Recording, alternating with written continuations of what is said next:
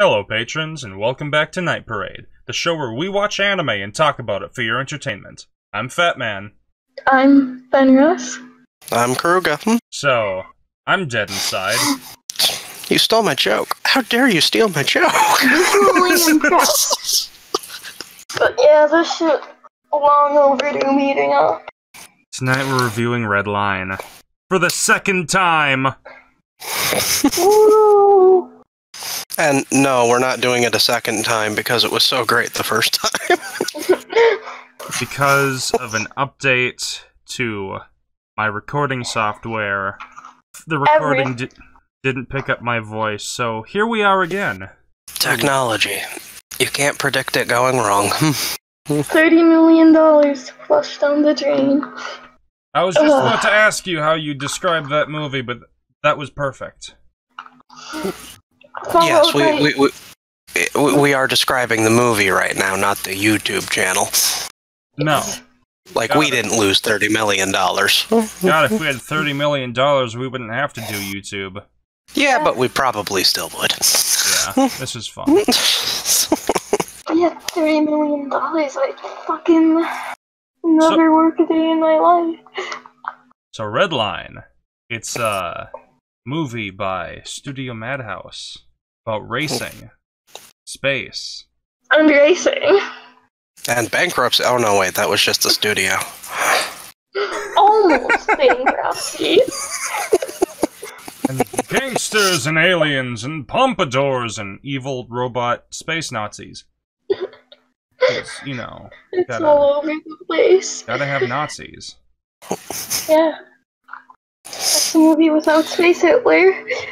It would be like Doctor Who without Daleks. It just doesn't work. Yeah. So, we follow our character, our main boy, Sweet JP. The Pompadour boy. We swear he does other stuff. He drives a nice car, that's about it. Yeah. So, God, where do I start? Could have been so good. That's pretty much it. He likes racing.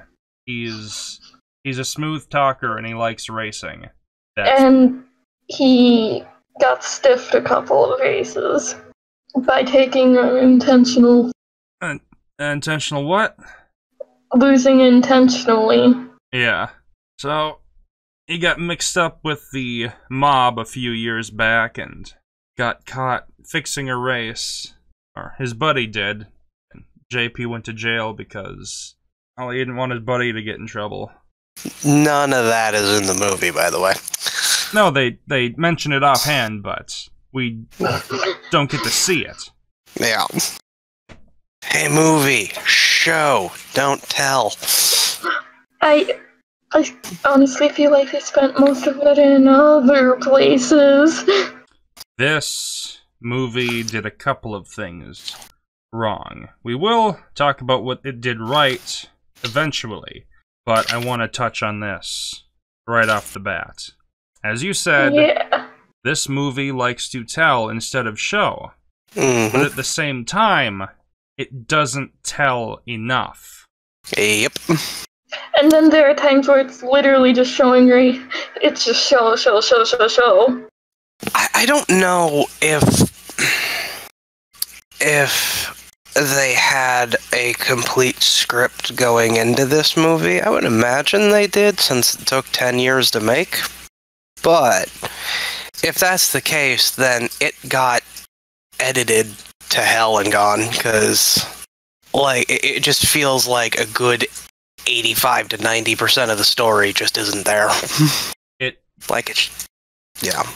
Having watched it 3 times now for this recording, it feels like there are just chunks of the story missing. Although there are usually enough context clues to piece it all together. Yeah. Usually. There is a whole subplot that I don't even understand still. So, to give context, these racers are participating in this wild, popular racing event called the Redline, and they've just decided to hold it on Robo-World, which is the planet of the robot space Nazis. Yeah. They didn't give permission to do so, but they're holding the Didn't race even there ask. anyways. And we never find out why. We never find out if there's any reason for that. We never find out who is behind the Red Line or any of that. We just get to see the consequences and watch a beautifully animated race.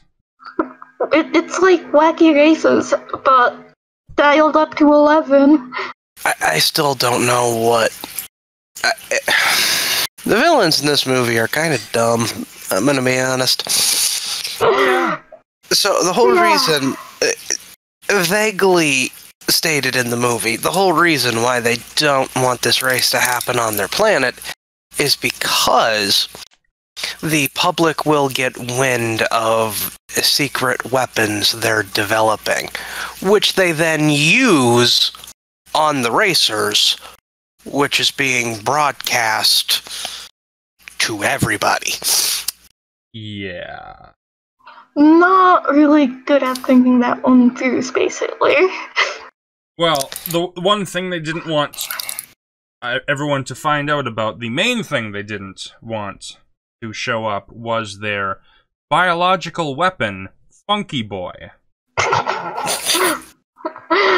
God, I love this movie. A big, glowing baby that shoots lasers out of its mouth. Jesus, I love this. I'm starting to think, I'm starting to figure out why this movie took 10 years to make. And it's not because of the animation. It's because of the copious amounts of drugs. They lost $30 million on cocaine, I guarantee you. Hey, it looks like 30 million. Visually speaking.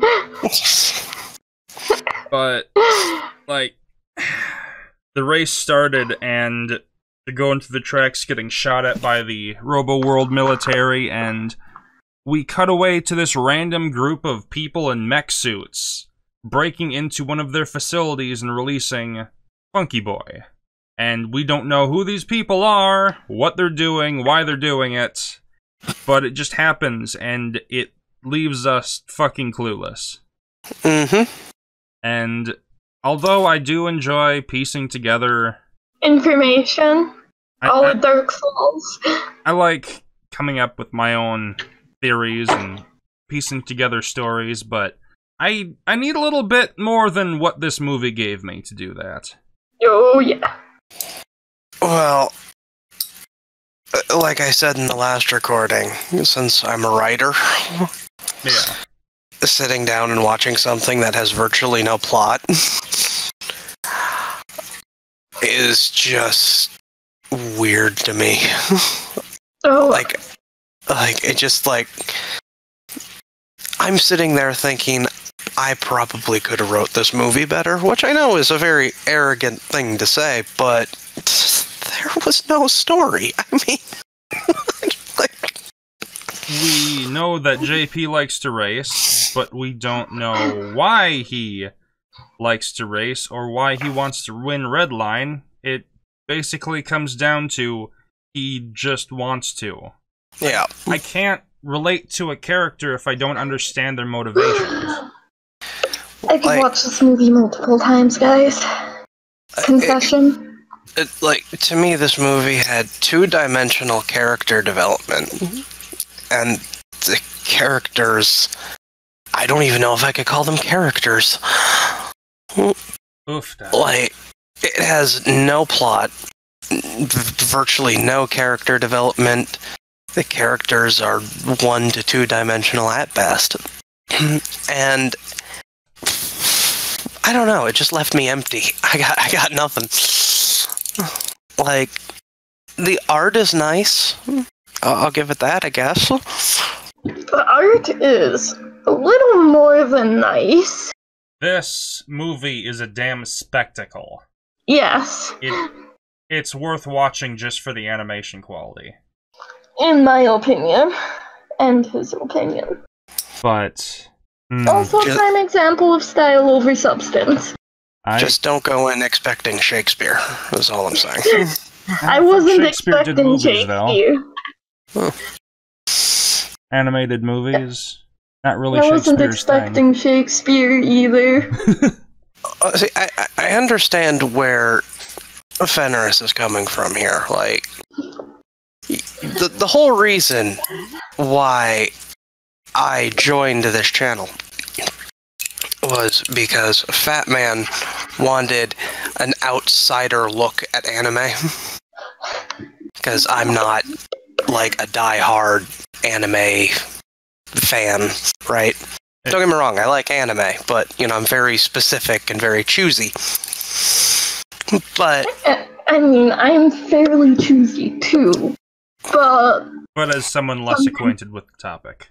Yes. Yeah. I mean, I would imagine everybody in anime circles are choosy about what they watch, but me, I watched very little anime in general since I was a teenager. So I can see why somebody who loves anime would say, well, the art is great. And the art is great. It's an amazing looking movie. But seeing how I have more experience with, like, movies and television shows and that sort of thing, yeah, just the lack of plot and character development just left me with almost nothing to talk about. So... I feel that a little. I feel that there's really not much to talk about other than the art. Yeah. Yeah. Which is stellar. Every single frame of it is great. But when you compare it to someone like Makoto Shinkai, who actually has pretty solid writing and stellar visuals, but then again, going into this and expecting Makoto Shinkai is... See, this is where Fenris is at her best, right here. She's talking about art and, you know, Japanese artists, writers, and anime, and all this stuff I have absolutely no knowledge of. Sorry, you want me to talk about Isaac Asimov? I can, but I mean, Asimov is great. Well, Asimov is great, dude. But yeah, I'm definitely more of an artist. And you're more of a writer. The artist in me loves this. So Fenris... What the hell I'm doing here. So Fenris already has a billion times more things to talk about regarding Redline than I do. And none of them are about the plot. Yep. I was like, oh shit, that was a thing? I was like, oh wait. Fun. Oh god, yeah. Soundtrack's great. It's not too intrusive. You just kind of notice it, and it's pretty cool. It flows well with the races and shit. Yeah. And I don't know how like the movie industry works in Japan.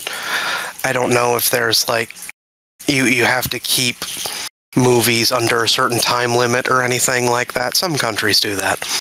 My favorite Japanese movie is genuinely 3 or 4 hours long.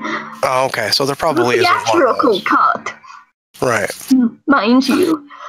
You guys, the rumored director cut for that movie is 8 hours. Jesus. Shit. It's never been released, but if it does, I will watch it. Because that movie is just, it just hits everything I like. It's every genre. It's weird, it's funny, it's touching, it's disturbing, but we're not here to talk about how great Love Exposure is. Next time on Night Parade, Fatman and the gang watch an 8-hour movie. Tune in. 4-hour movie, thank you very much. I'd rather watch the 4-hour version. Maybe one of these days I'll get y'all to sit down and watch Love Exposure. Right, but Redline I feel like, because again, the movie's already an hour and a half long. Yeah. And again, I don't know if there were script problems or if it just got edited to hell. I don't know, but maybe they ran out of money. That could be too. Maybe they had to stop paying their writer. Yeah, because it feels like with how sparse the plot is, or dialogue. Yeah, in a movie that's an hour and a half long, it kind of felt like the movie would have to be 4 hours in order for them to fit everything in. So unanswered. Yeah, the story and characters were a disappointment, but it painted this interesting world that I want to know more about. I need more context for this universe. Right. But we'll probably never get that because of how much of a financial failure this project was. Yeah. There were 4 OVA episodes. A prequel revolving around 2 of the other racers from this movie. Not even about JP? No. For shame. No JP, no Sonoshi, no Frisbee. So, none of the characters we follow through the movie. Got it. Right. So no one we gave a hoot about. Nice job, Madhouse.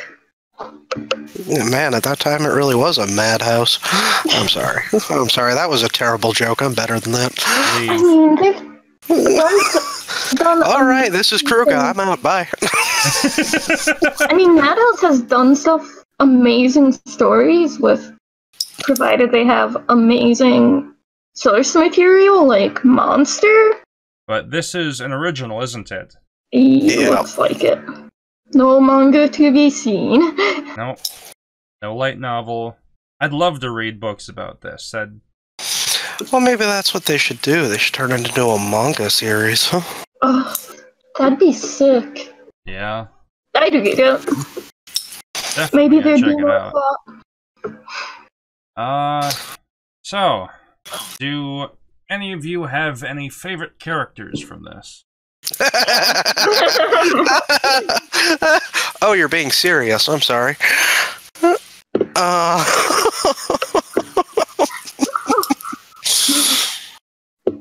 To be perfectly honest with you, I can't remember 90% of the characters. I guess JP, because he has a cool car. That's about all I got. There's some interesting choices. Yes. I liked Frisbee, but I liked Sonoshi, but that's because I like the design. Yeah. And the aesthetic for her, because it's like something that I can really get behind. Like this poppy, sort of high energy, light green hair, sort of like light blue, like pinks, pastel colors. Yeah. And just with how they race too, and just sort of their all-terrain vehicle. That includes water, by the way. Got JP in the Trans Am, Sonoshi in that hover car, the dirty cop. Can't remember what the hell he was driving. Himself. There's another thing about this movie that I found disappointing. Because the trailer, right, it sort of leaves you with a vibe, like if you know anything about cars, it leaves you with a vibe that these are going to be futuristic interpretations of real-world, like, classic cars. And there's only one in the whole movie. And it's JP's. Yeah. And it combusts in a fiery explosion in the finale. That was very disappointing. I thought it looked cool, at least. I thought it was going to be like, I guess steampunk isn't really the right word for this, but that type of thing. You know? A futuristic setting with a retro feel. I thought that's what it was going to be, but it wasn't. No. The only thing retro about this was the wacky feelings. Yeah. Oh yeah. Johnny Boy and Lunchman. Barely touched upon. There are 2 other racers that kind of like the... Yeah, right? Lynchman and Johnny Boy, they're kind of like a Batman and Robin duo. Literally who? I only remember JP Sonoshi and that guy who drove himself. That guy who what? You cut out. The guy who drove himself. Oh yes, Machine Head Tetsujin. He is my favorite character. It's fucking Redline. He's as one-dimensional as everyone else, but at least he's a fucking laugh when he's on screen. Oh, wait, that's his name? That's his actual name? Yes. Okay, throughout the entire movie, I was just calling him Galactus.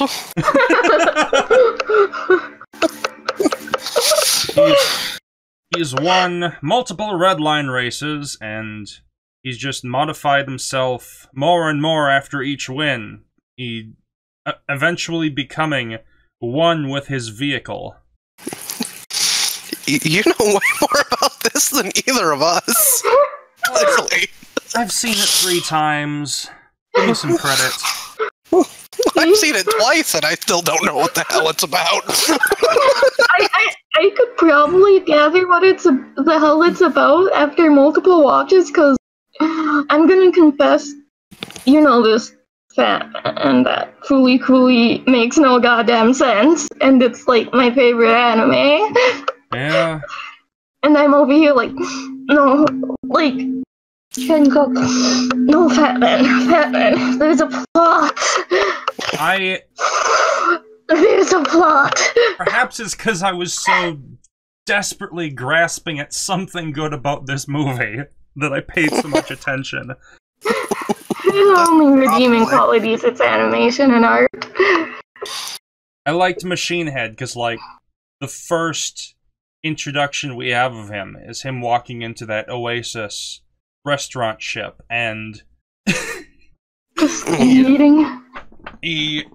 There's a fight taking place in front of him, and someone gets knocked into him, so he walks in, tells, oh shit, what's his name? He said, "Move, trash." Like, and the other guy's like, what did you just call me? I said you're trash, now move. And then he kicks Machine Head in the fucking head. And it was entertaining, to say the least. See, this hulking behemoth of a man, Machine, who cares? Just kicked around. Fucking gone. And when they interview him on TV, he's just holding a dog. He's just petting a dog, stroking his own ego. I think we just figured out how this movie was written. Oh, yes? Yeah, I think they just threw a whole bunch of shit at the wall and saw what stuck. And what stuck was, Wacky Race's The Electric Boogaloo. And what stuck was a giant machine Nazi guy petting a dog. Oh, he's not the Nazi. Oh. Wait, are you sure? Oh, yes. I thought he worked for Rebel World? That's why you... Oh. No, I must be getting 2 characters mixed up then. Well, all the characters blend together anyway. Yeah. Race. Pun, get it? Sorry. Yeah. There's not much fun watching. I'm gonna be real. I try to love it. Yes, I don't like NASCAR, therefore I am a racist. Anyway. But they race on Robo World, they throw all of their military force at them, and they can't take out, what, 7, 8 racers? Yeah. The entire military force of a planet. A planet, may I add, with bioweapons and giant Death Star space lasers, can't take out 8 racers. 8 racers in what equates to essentially just wacky races. Oh, so these aren't the bad guys from Star Wars, they're the bad guys from Spaceballs. Yes. Yeah. And this all leads up to my favorite moment in the whole movie. Near the end of the race, Robo-World's forces, or whatever's left of them, most of them died. They just pull over to the side of the road and say, yeah, fuck this, they're too fast. I'm not paraphrasing, that is actually what they said, word for word.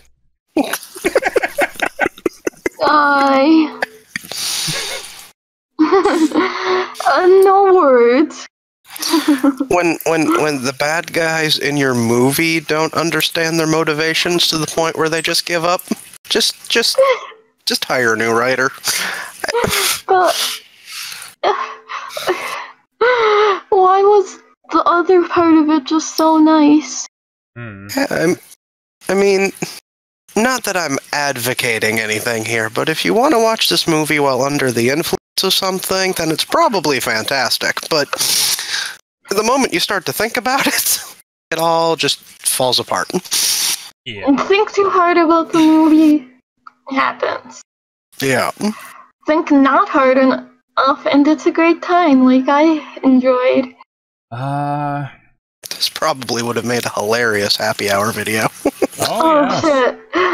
Aw, dang it.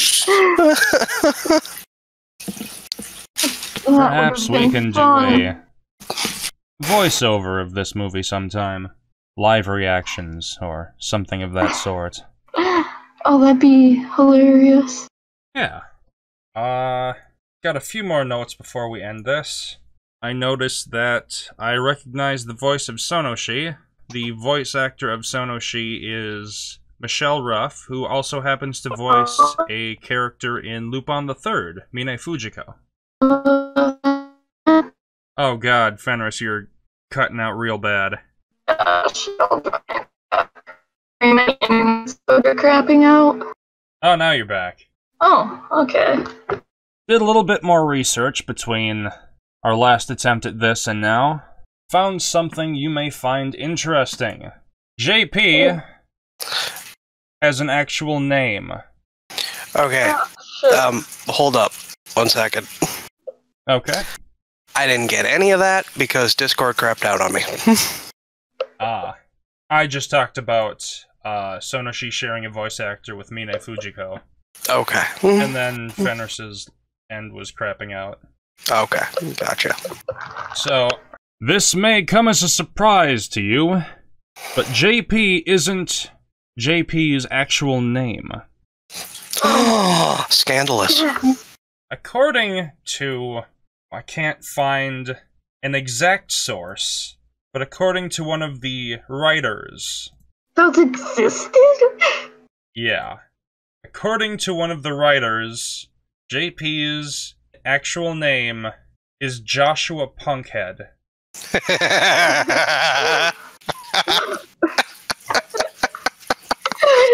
Blessed. How much of this movie was just gonna be on-the-nose jokes? Like, seriously? I have a pompadour, I look like I'm from the movie Grease, and my last name is Punkhead. Okay. It's so fucking... It's bad, it's good, guys. Yeah. But, depending on where you look, it's either James Punkhead or Joshua Punkhead, so... I don't really care enough to look more into it. I wonder if because of information like that, it kind of confirmed either A, they changed it while they were writing, or just a lot of the overall story was cut out of the movie. Yeah. So... I think just a lot of overall story was cut from the movie. Yeah, it kind of feels like that would be my theory as well, because if you watch the movie, it does feel like that a lot is missing. Yeah. So it feels like it was just slashed apart in the editing room. So... I'd love to see a remake or a recut of this sometime. Yes. What they can actually do with it. Yeah. Final thoughts? Watch this if you like visuals. It's a very visual movie. It's very stylized. It's very nice looking.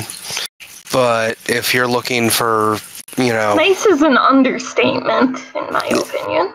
yes, but if you're looking for like thought-provoking story, then this probably isn't for you. I recommend seeing this at least once if you're into this kind of movie. Not 2 or 3 times. Yes. Watch it with someone else. And with alcohol. Pick it apart as you watch it. It makes it more fun. Watch Redline with booze and friends. Yeah. Drink some whiskey and make fun of it. I mean, I do that with things I like, so... Just have a grand old time with it. Yeah. Redline left me wanting more. And that perfectly describes the whole movie for me. Yep. We're not getting more. Sadly. Well... More is for heathen. No, I'm kidding. We're just gonna be left with you can watch disappointment. You can watch Redline on YouTube for free with ads. That's the only place I found it. But we're going to wrap things up now. Yeet. We've shared our thoughts, but we'd like to hear yours as well, in the comments below and on our Discord. The Night Parade has now come to an end. Next week, Shimonetta. Later! Bye, everybody. Bye.